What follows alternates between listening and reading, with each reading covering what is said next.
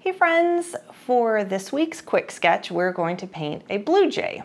So I have my image of the blue jay, I have my little paper, I just cut a piece of mixed media paper that I really like it because it's nice and thick. So I just cut a little square out of that, and then I have my colors. I have white, cadmium yellow medium, yellow ochre, ultramarine blue, magenta, and phthalo green. We're gonna take 10 minutes to do this quick sketch and see how far we get. I think I'm gonna use a Neocolor wax pastel to do my initial sketch.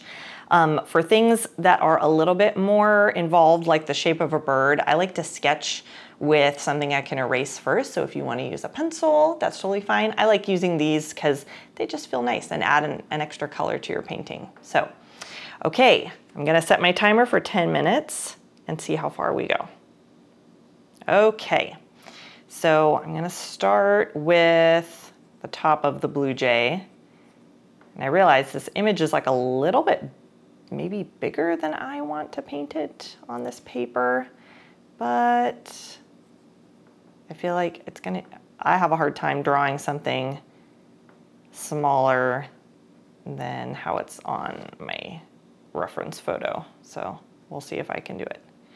Oh, he's got some interesting stripes going on here. Oh yeah, maybe I'll just go like that. That'll show him, show the stripes. Okay, we're gonna do his body. With a quick sketch, you're really just going for the general shape of things. You're not gonna worry about belaboring the details. So he has a basic wing shape here.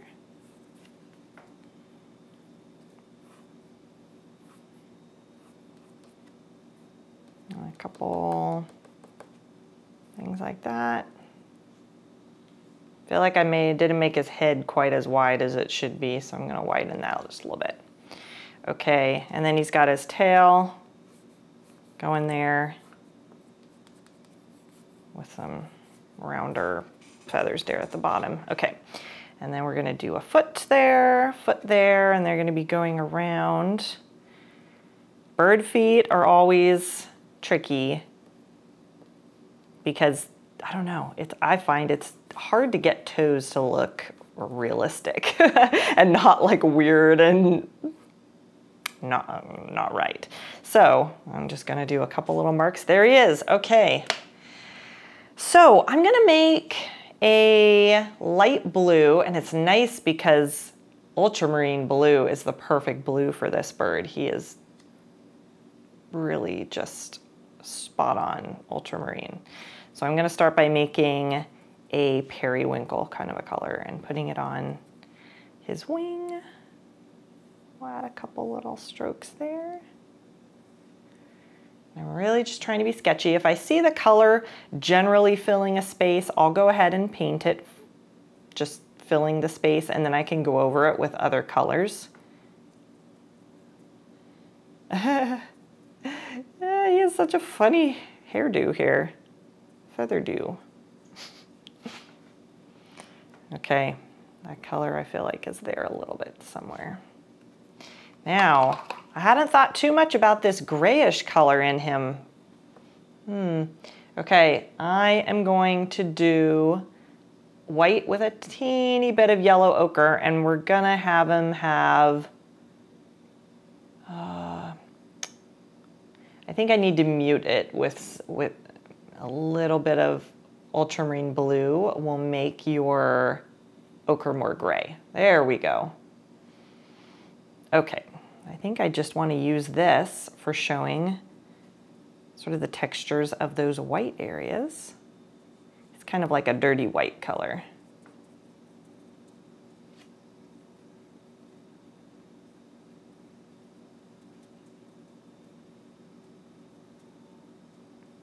There, and I'm not gonna, okay, let's check the time.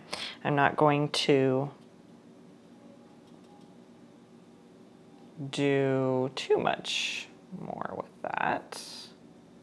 Okay, so I just looked, it's 6 minutes still, so we're doing good. I make a slightly darker version of this. Ooh, it's almost like a beige sort of color now, which is fine. It's like a warm gray. I like it. I'm going to use that to kind of make his wing shape pop out a bit there. Get a bit more directional strokes because he has these interesting, like the feathers of his face kind of start spiking out there.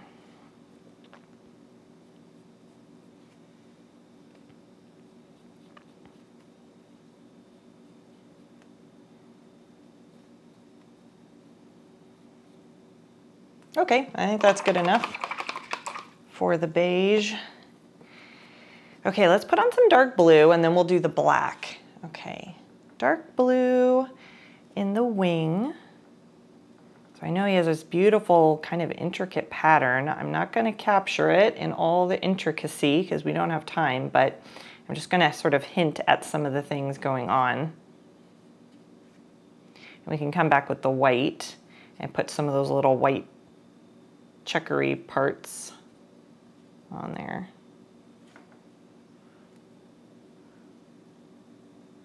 Now I'm going to use dark blue in some of these areas, and we'll probably have to come back and do some black.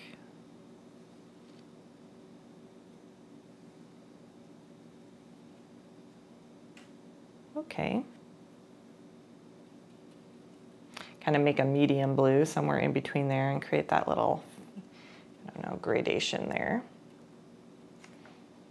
Cool, okay. So when I'm making black, when I don't have black, ultramarine, magenta, and green in various quantities, ratios, can create something close to black. So I just keep adding them until I see that looks pretty good. It's a little bit on the violet side, like a really dark purple, but that's okay. I'm putting it on thick enough that, I'll use it for his eye. I'm putting it on thick enough and dark enough that you really aren't gonna see that it's a dark purple. It's just gonna look like black. I'll put on his beak. I didn't really explain why I chose a blue jay. It's just because I like them. They had, or we had blue jays in our backyard growing up here in San Diego, and I always just had a fun time talking with them, trying to like feed them, just basically hanging out with the blue jays in my backyard growing up. And so I have this fond memories of blue jays. And so that's why I like them.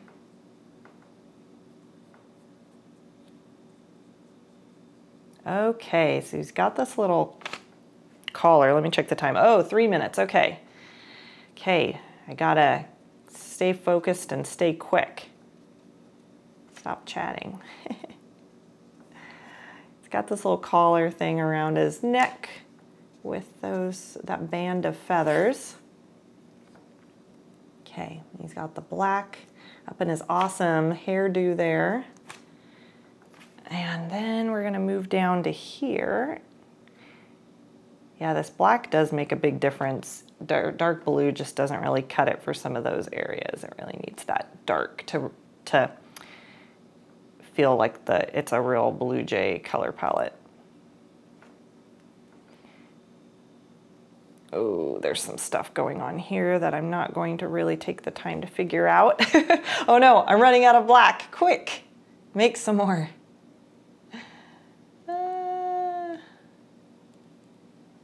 Good enough. We need it for his legs. So we'll put on his legs. Now, if I had more time, I'd probably create like, you know, highlights on the toes and all this stuff, but we don't have time for that with 10 minutes. Ooh, he's looking a little rough, guys. Okay. Okay, what does he need? He needs, in the last minute and a half, probably some white. He needs a highlight in his eye and a little bit of something. We need to come back with some white and add those details on the wing and a little bit of something on his face. Those stripes on his face aren't looking quite right.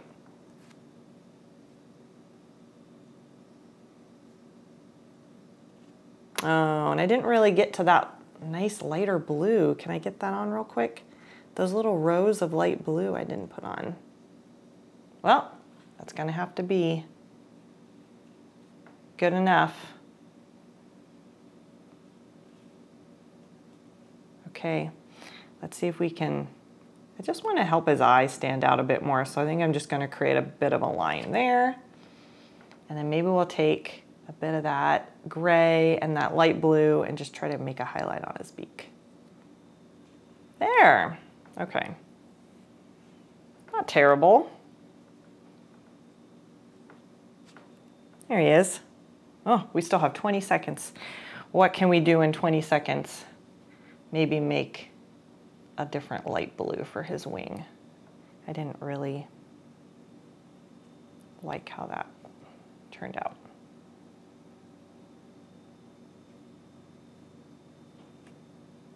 There. Okay, and maybe some lighter. Okay, timer dinged. There we go. I'm pretty happy with what we got there. Definitely a sketch, but a fine enough sketch.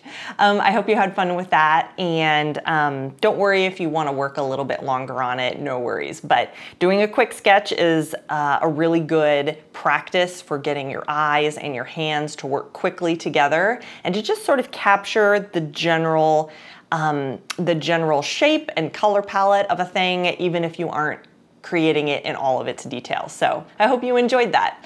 All right. Bye for now.